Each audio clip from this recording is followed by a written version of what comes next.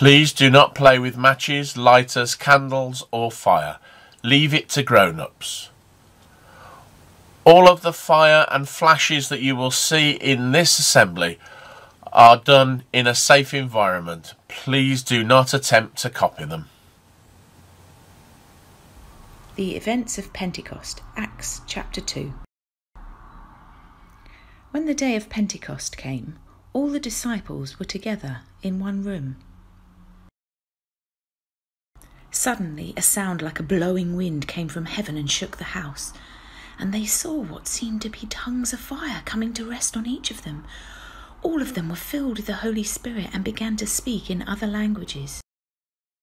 Now there were lots of people staying in Jerusalem at that time, and when they heard the sound, a crowd gathered together, and each person heard them speaking in their own language.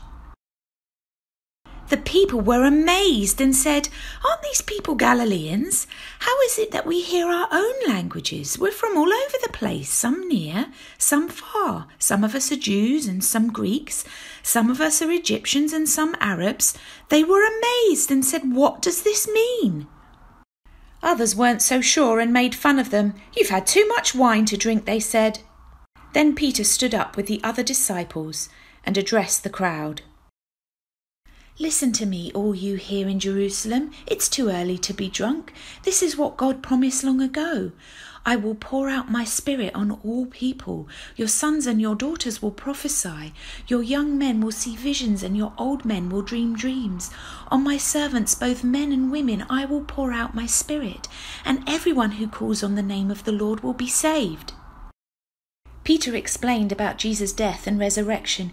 He told them how God had been at work on this plan since long ago. "Be sure of this," he said. "God has made Jesus, who you crucified, both Lord and Messiah." When the people heard this, they were upset and said, "What should we do?"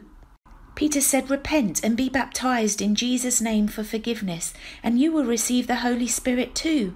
This great promise is for everyone." And that day loads and loads of people believed and were baptized, and the church grew. Hello everyone. I hope you're all well and keeping safe. I know lockdown rules are easing slowly, so things are getting a little bit back to normal. You don't have to wear masks so much in school, I believe. But you still need to keep to the rules so we all keep safe. Did you like that Lego story about Pentecost? I love the story of Pentecost. I think it's absolutely fantastic.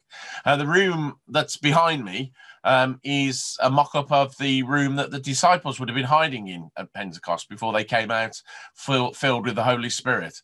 So it would have been like this. It would have been much the same as where Jesus had had his Last Supper with his disciples. So Pentecost is a wonderful story. The Holy Spirit comes, and the Holy Spirit gives the gift of life and love and all the help and support that we need in our life. So we ask the Holy Spirit to come to us every time at Pentecost, and we hope that the Holy Spirit will come like a tongue of fire. Oh, what was that? Oh, we'll have to see a little bit more about that later. We're going to have a song now, and then I'll come back and we'll talk a little bit more about Pentecost.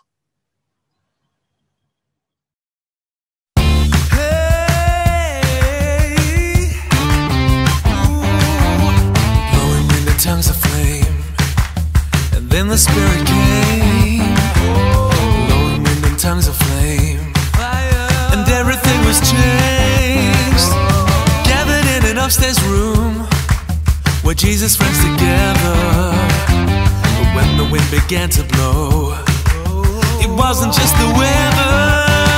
God's Holy Spirit filled that place. Disciples' heads. Tongues of fire soon turn into tongues of every nation. Jesus' friends could speak them all without an education. It was the feast of Pentecost, so Jews from every land were gathered in Jerusalem. They didn't understand God's Holy Spirit filled that place, appeared on each disciple's head, blowing wind and tongues of flame, blowing wind and tongues somehow they can speak. To each of us in our own tongues, in Latin, French, and Greek. But one man, not so courteous, said, "This is what I think. They're babbling, they make no sense, they've had too much to drink." So Peter stood and told the crowd, "These men are sober, friends. God promised this, it's coming from the Spirit that He sends. The prophet Joel told us plainly, one day we dream dreams. Men and women, old and young, that day has come. It seems. For God's own Spirit falls on all who came to bring God's truth and live. But right here in Jerusalem, who killed the one that God had sent. So God raised Jesus from the dead.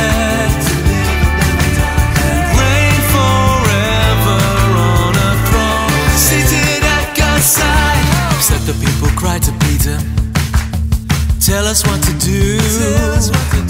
Repent and be baptized," he said. "Receive God's Spirit too." So that is what the people did. 3,000 were baptized and followed Jesus from that day. Reborn, renewed, alive.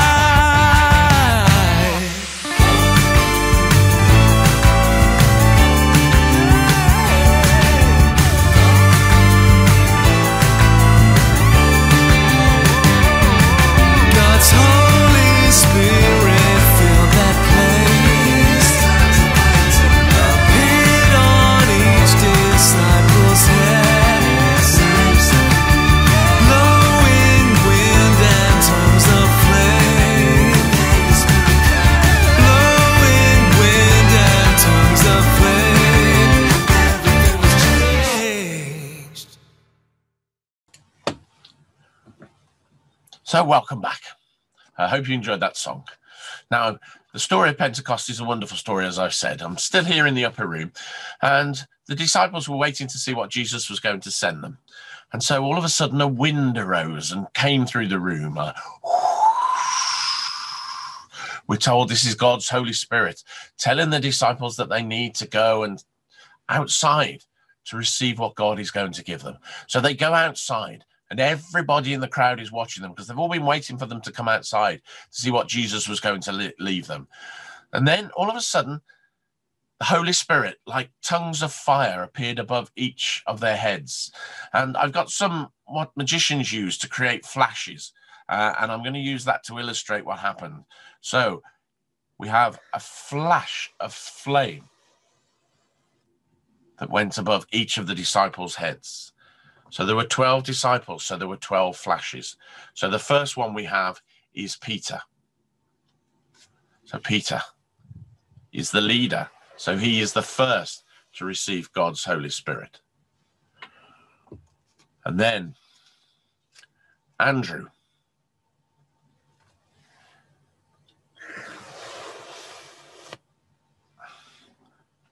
Then John.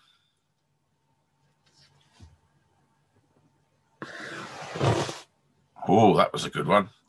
And then Andrew's brother, Philip.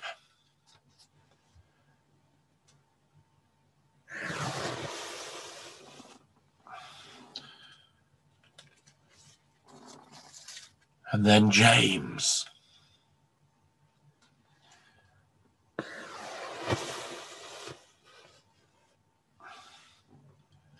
And then Thomas. I like Thomas. Thomas is a good character in the Bible.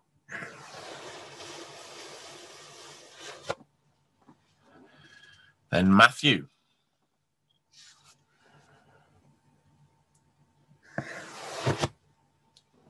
And then Bartholomew, although I couldn't spell that out on the paper, it was too small. So we've got Bartholomew next to receive the Holy Spirit.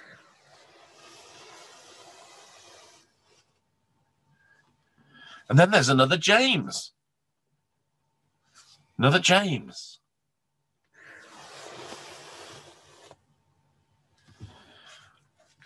Then a strange name, Thaddeus.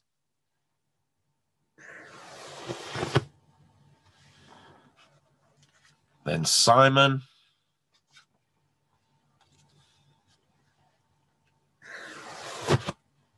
And then finally, the new disciple, Matthias.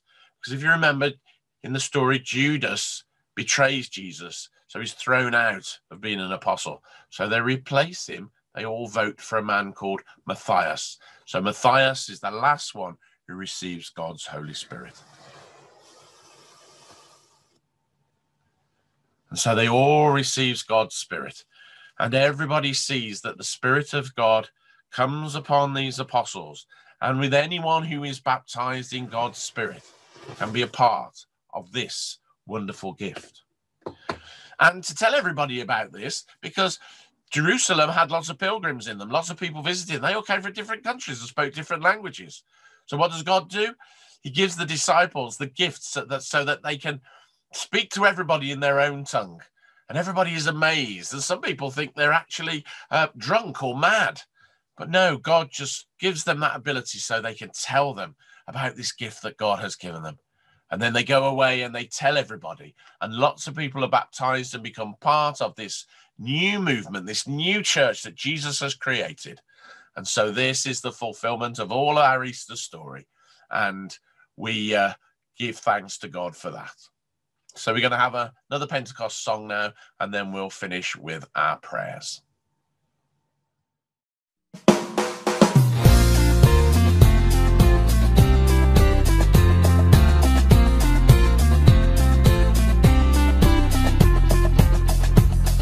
The fruit of the Spirit's not a coconut. Fruit of the Spirit's not a coconut. If you want to be a coconut, you might as well hear it. You can't be a fruit of the Spirit, cause the fruit is love, joy, peace, patience, kindness, goodness, faithfulness, and gentleness, and self-control. Love, joy, peace, patience, kindness, goodness, faithfulness, and gentleness, and self-control. Oh, the fruit of the Spirit's not a banana. The fruit of the Spirit's not a banana. You wanna be a banana? You might as well hear it. You can't be a fruit of the Spirit, cause the fruit is love, joy, peace, patience, kindness, goodness, faithfulness, and gentleness, and self-control. Love, joy, peace, patience, kindness, goodness, faithfulness, and gentleness, and self-control. Oh, the fruit of the Spirit's not a watermelon. The fruit of the Spirit's not a watermelon.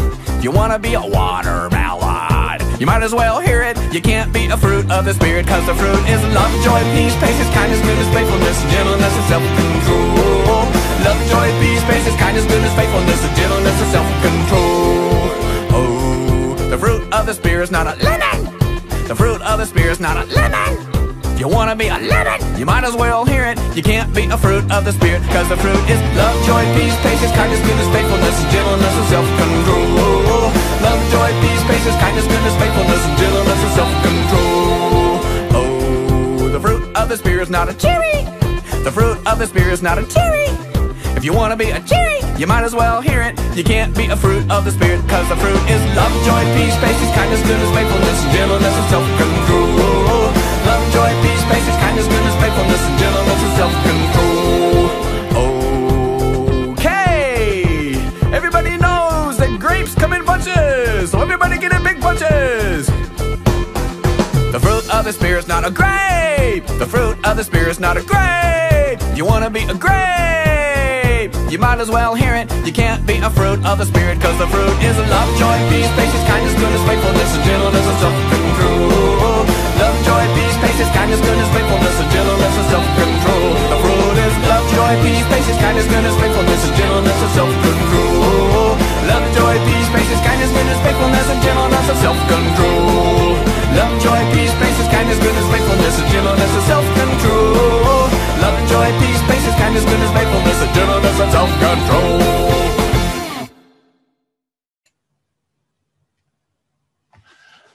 Well, welcome back. I hope you enjoyed that song. As you can see behind me now, we've got a firework display going on. Fireworks are very much like the Holy Spirit that came to the disciples on Pentecost.